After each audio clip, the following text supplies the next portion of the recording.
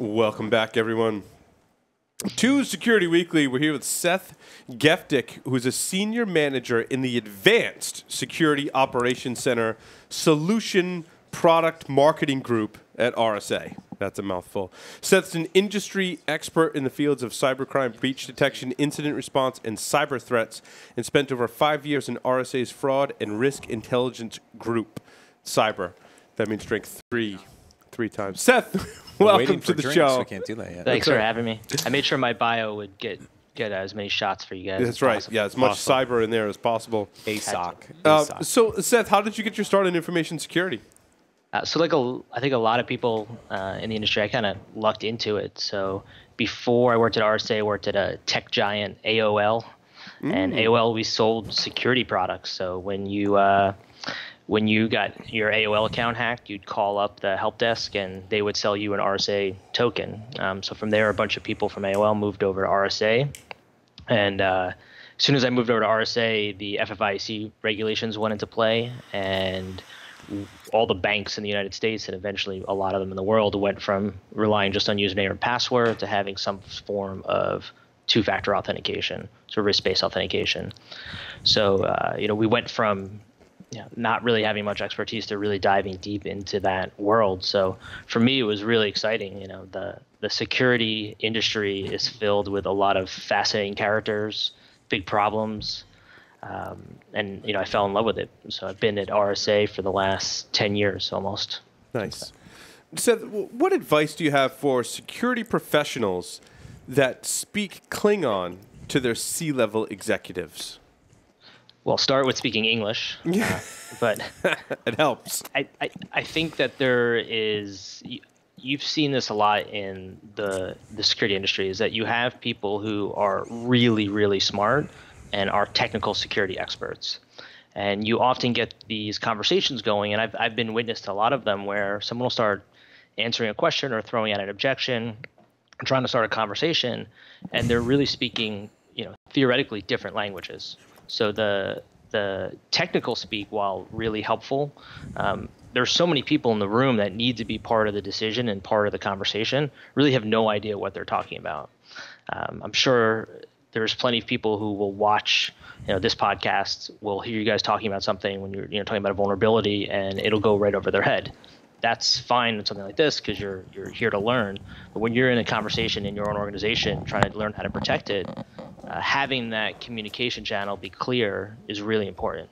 So I was in a meeting recently where... Yeah, I love the story because I've been there, dude. Yeah. Yeah, so as a vendor, we have the advantage of getting to meet a lot of people out there and a lot of security professionals.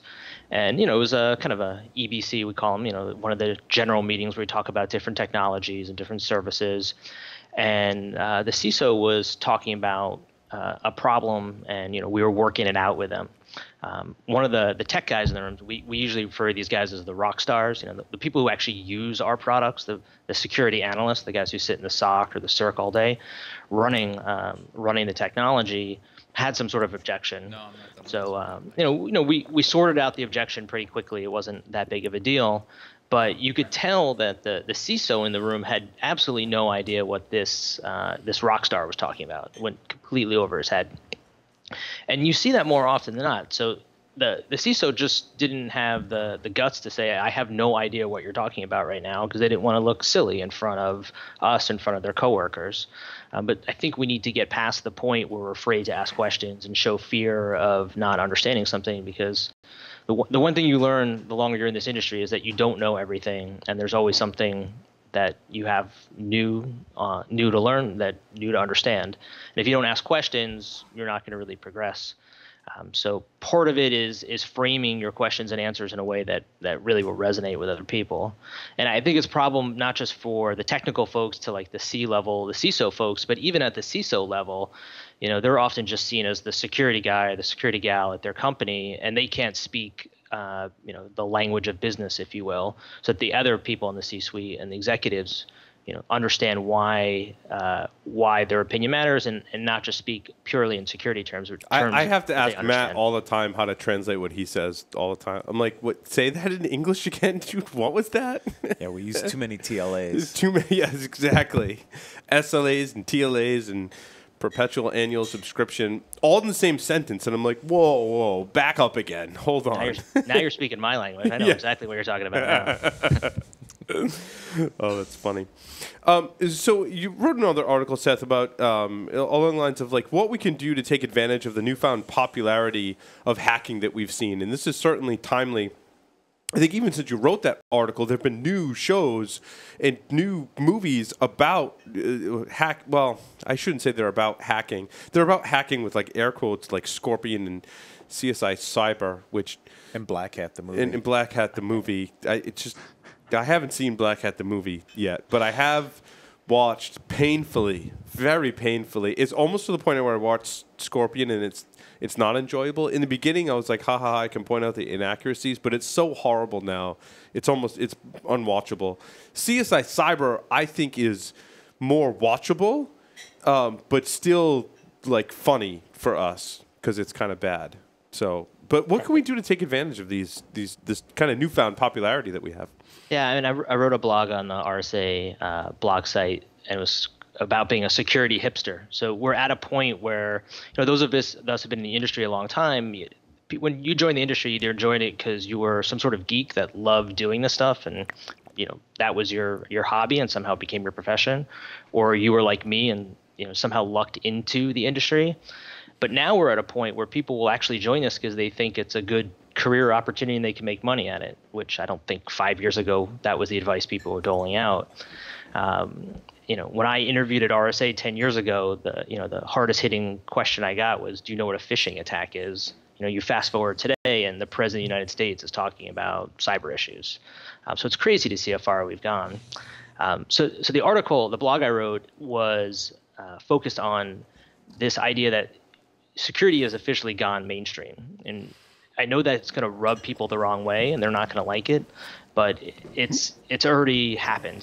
And it's already reached the point where you're not going to be able to put the genie back in the bottle. And so you're going to get salespeople, you're going to get CISOs, just people talking about security who don't really have an informed opinion. Maybe they're writers for CSI Cyber. I don't know.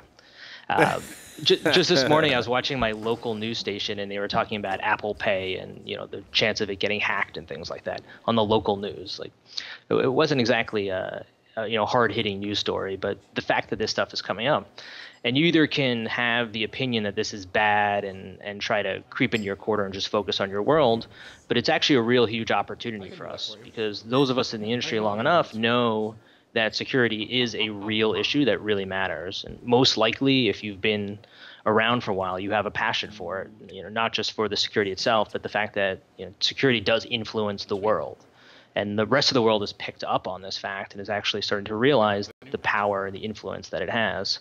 So to getting these people on board and being the catalyst to be a leader to them, say, no, let me explain the issues to you. Let me say why this matters or why this is a bad idea or how many times we've gone down this route before, whether it be talking about encryption standards and exportation of encryption, governments, whether it be about vulnerabilities, whether it be about building the Internet of Things and understanding that security has to be built into that process as early as possible. Otherwise, you have problems down the road. That the people in our industry have been experts for a while, and they need to have their voices heard. Because we have a lot of passion. We have certainly a lot of people in our industry that are passionate about security, and they need to preach that so that we're the ones that the people that are new to it are listening to, and not pundits who are just out because it's the new hip trend, right, if you will. Now, Matt, I was told right before the show that you and Seth know each other. Yeah. You guys work together, yeah, right? We were both in the Excellent. the strategy team for Archer ended up rolling up under product marketing. So, yeah, Seth and I did So do you have together. questions for Seth, knowing his background? Not yet. Not yet? Okay, so feel free to chime in. I thought it was interesting that you guys had some history together. Seth, what are some of the latest trends in threat research? It's kind of a general, question, but to talk about what you're kind of seeing in terms of threat research and how it's helping organizations. Well, there's certainly a trend to not just go research to find specific vulnerabilities or threats, but actually follow threat actors themselves. So, there's been a huge shift in the last couple of years in people willingly talking about attribution, which never happened before. People wanting to find threat actor groups so they can name that group and do a study on them. Which obviously there's the incentive of when you know your enemy, then you have a better chance of actually defending against their tactics. And then there's also the motive that a lot of threat research now people do because it gets press and it gets it gets hits. It used to be. Do you think that really helps organizations? We've kind of been on the fence about that on the show, like whether or not knowing the threat actors and some of their motives. Like, how do you apply that to your hardcore operational security? I mean, I think it's hard to argue that attribution wouldn't help, right? But whether it's the top 3 things you should be doing is worrying about the people who are attacking you or not. Personally, I think that's great to know, but we have so many other problems to tackle before we get into the specifics of who is the attacker. I think if you're in a board level and you walk in and you say we just got breached, one of the first questions they're going to ask is who did this. Right. But if you go into a SOC and say, hey, we just got an alert, we have a real problem here, the first question they're not going to ask is who's attacking us. They're going to say, what are they after? What are their techniques? What's going on here? First they have to have the visibility into what's going on and then have the ability to actually analyze the attack. I think they're happy to know who's doing it eventually, but I think that's in some ways more interesting to non-security folks than it is to uses real security value. I'm not dismissing it. I just don't think it's like top 3. So Seth, I think it's more about the tools, the tactics, and the processes that they're using, not necessarily who's doing it. Because if I want to understand the attack and what's going on, it's probably a little more important to understand what they're doing and how they're doing it, so I can identify others, not necessarily who, because it could be used by multiple. So identifying one group doesn't necessarily help you in researching the attack, right? I mean, unless that group has some very specific technique that is unique to them that you'd be looking at specifically. But you're right. Generally, it's about the techniques the attackers are doing and your ability to spot those IOCs rather than figuring out who's behind the IOC, because a lot of the attacks look the same anyway. Right. So the one thing we learned from Sony is attribution is difficult. Yeah, right? Absolutely. Very difficult.